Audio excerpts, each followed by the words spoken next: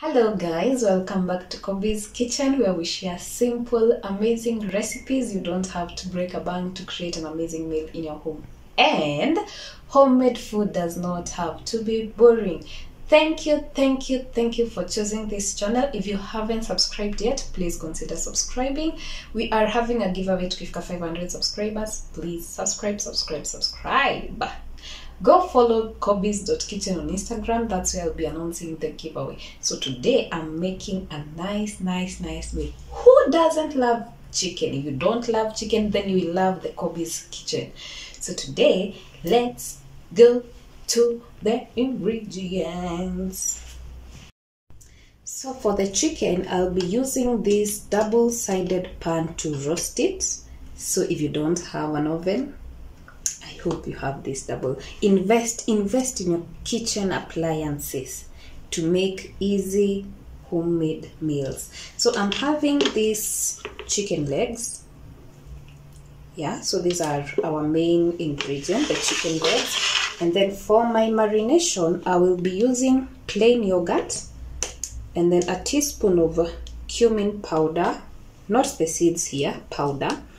Then ginger powder. Here, Dana Jera, garam masala. That is, if you don't have chicken masala, use garam masala. And turmeric, of course. So I'll just mix each of these in a bowl where I will be marinating. So shake your yogurt. And then put it in your bowl.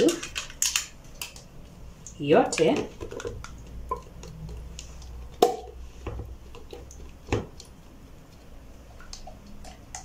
And then I will be eyeballing my spices because I'm used to the cooking. If you're not used, if you're new, just add a teaspoon of garam masala.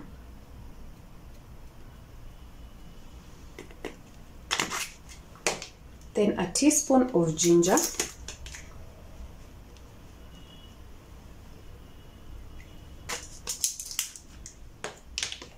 A teaspoon of Dana Jera.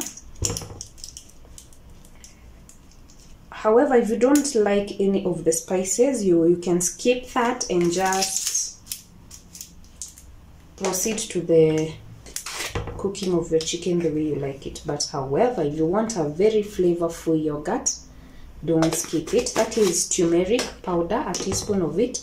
And cumin brings out a very nice flavor in chicken. So this is cumin powder, a teaspoon of it, and some salt to taste. So salt to taste.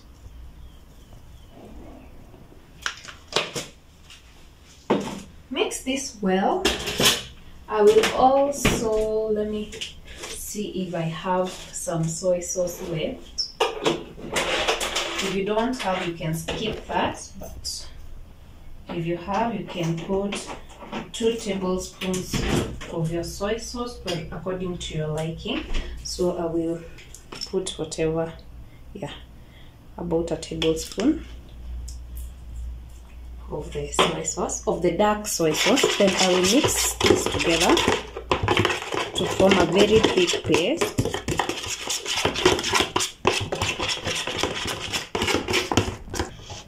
So when done mixing, you will have this kind of paste. You will then wash your hands, or rather use your brush, in either way. So with my clean hands, I'll be using this paste to coat all my chicken. So I'll just papasa the paste to my chicken vizuri. Ensure that every part of the chicken is coated well. So after coating all your chicken, you will then wrap it in a cling film in a tight container. Put it in your freezer, fridge for roughly an hour or 2, or rather overnight if you have the time. So for me, I'll be putting it for 2 hours to marinate, and let the spices infuse to the bone. And then we proceed to the next level. So coat all your chicken with the paste. It will be very, very, very flavorful.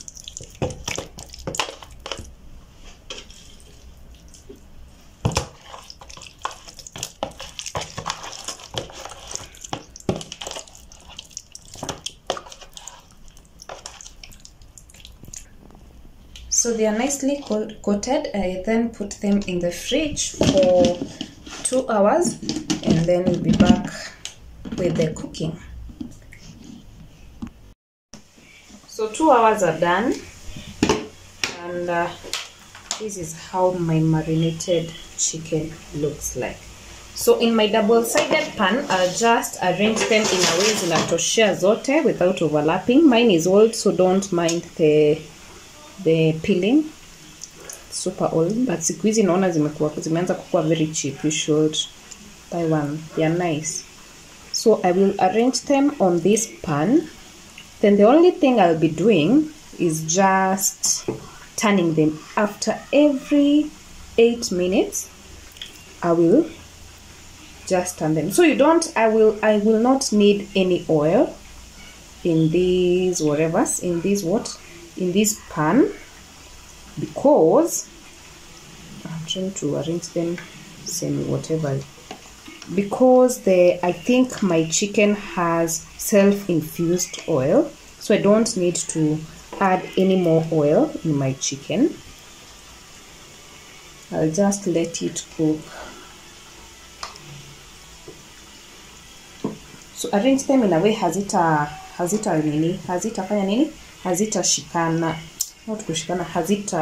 squeeze. So the rest of the marinade which is here nitamwagilia tu juu vizuri to make sure nothing really goes to waste, and the flavors, I'm so sure they are nicely infused to the bone. That's the point ya kuweka kwa fridge. Kama hauna fridge unaweka tu on a cool surface, bado ita infuse, but the fridge does it better. Kwanza overnight, hey, unasikia kuchiwa hiyo bone, because the flavors are bomb, like a bomb. They're hot like bomb, like a hero. So we'll then head to our motor on a medium high. This is medium high flame. I will put in my chicken, as you can see. So that's my chicken. The double-sided pan that I'm using. So I'll just close. Ikona ka magnetic cover.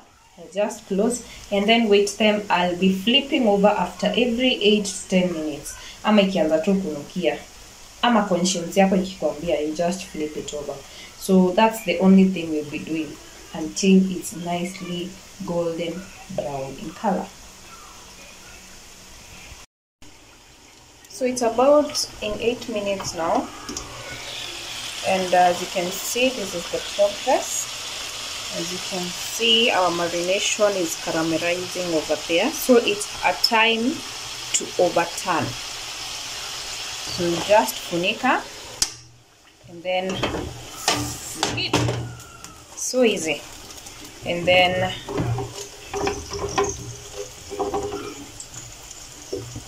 you see.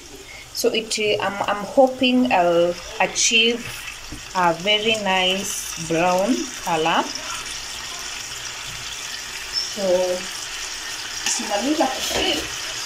just rearrange them tena ndo each ikae on its own space bila mfinyano. So again, wait for the same amount of time that you had waited, and that's it. That's the process. That's basically what we'll be doing each and every time. And again, it's the normal turning session. So you can see the juices. These are the juices for the marination. Wow, you can feel it, the char. So we'll now then turn it on the other side.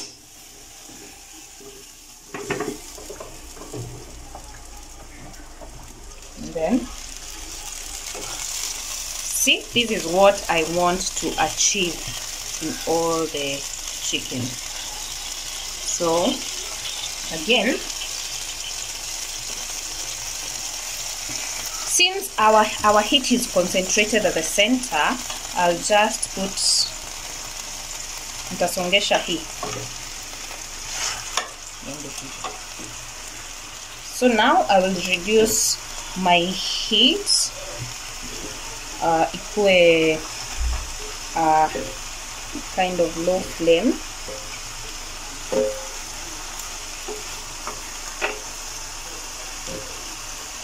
Okay.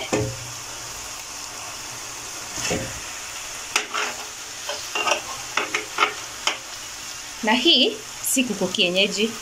Kuku kienyeji, if you want to achieve the softness first, lazima utaboil kidogo, alafu ukunywe hapo kasupu, and then ndo umanage kuipika hivi. So this is broiler. Yeah, broiler chicken. A very kind of soft chicken.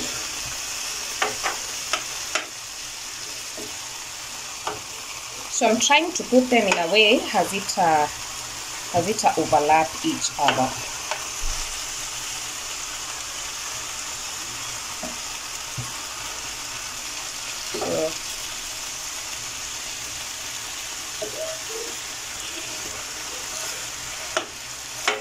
Also, tandoori chicken, when I cook the tandoori chicken, I think I will do the same. It's only that I will use some mixed herb for the spices. So stick around, keep it locked for more recipes. Yeah.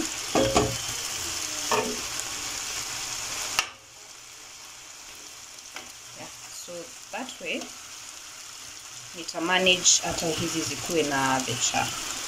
So far so good. It's almost done. So as you can see, you know when it's done ukikata hivi, and then haitoi the juicy whatever, ama pia haikai red. So keep the fire burning. So the more unasikia iyo sound ya the more you keep on turning. So you won't be letting every 8 minutes sasa ikianza ku brown. So itakuwa at intervals of every 2 minutes. So you'll be keeping on turning on after every 2 to 3 minutes. So that's what I basically do, and then let's meet ikiwa isha iva for the final outcome. So let me show you right now. So I hope unasikia the charring and the oils of the chicken. Yeah, so ikifika to that point, hautangoja interval of 8 minutes. So the first one tulingoja 8 minutes, but now since inaiva tutangoja intervals of every 2 to 3 minutes. So let me turn.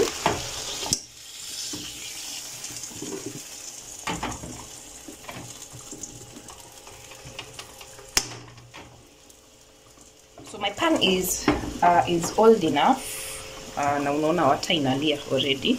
So that's why it might be sticking, but it shouldn't be sticking because it was basically a non-stick. But mimi ni nani.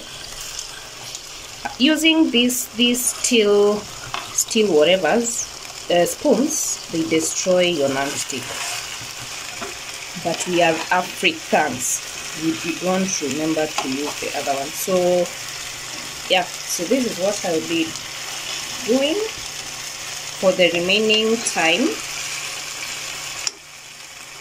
Yeah, your chicken flavor, and then I'll be back for the final outcome.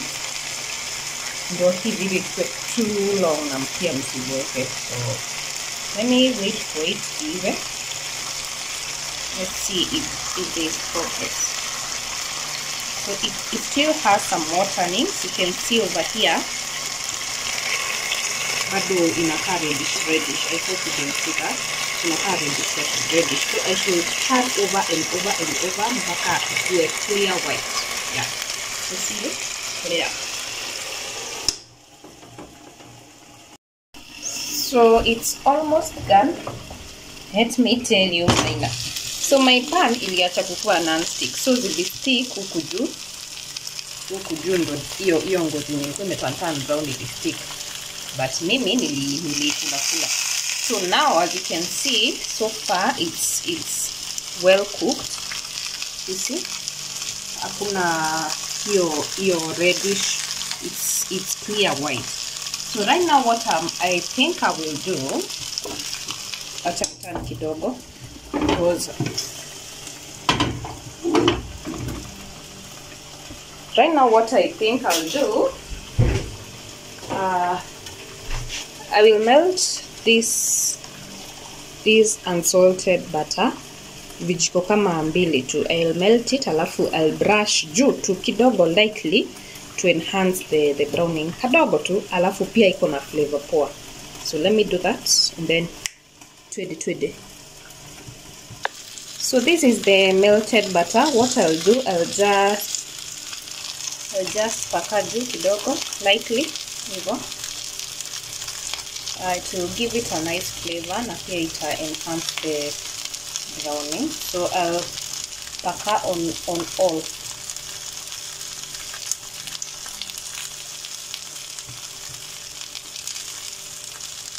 However, if you don't have butter, don't stress over it. Hata sahi unaweza ikula hivyo tu. It's done. It's just going an extra mile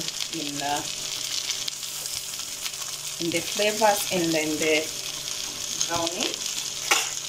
So I'll just flip it over. Pia hiyo side ingine nipake. Flip it over. And then I apply the butter on this side too. So hii ni dakika mbili pekee and we are done.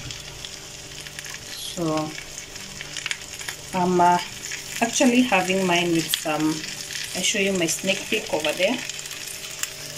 I'm having mine with some potato wedges. So if you have not yet watched my videos on my turmeric potato wedges, please do so. Click to Kobe's Kitchen and alafu upenda tu watch hizo videos also. Yeah. So let me give it each side a minute and then we are done. So far so good. Don't mind the messy kitchen. If you're a good cook, you must have a messy kitchen. Tick. So now we are done, and let me show you. So far so good. So try out this recipe. Click on the notification bell to ensure anytime I upload a new video you are notified. Also my walls are whatever because of the marination, but tutashughulikia hiyo maneno baadaye. Utamu kwanza, maneno hiyo ingine baadaye. So sijazima moto. So try out this recipe and subscribe. See you on our next one. Bye.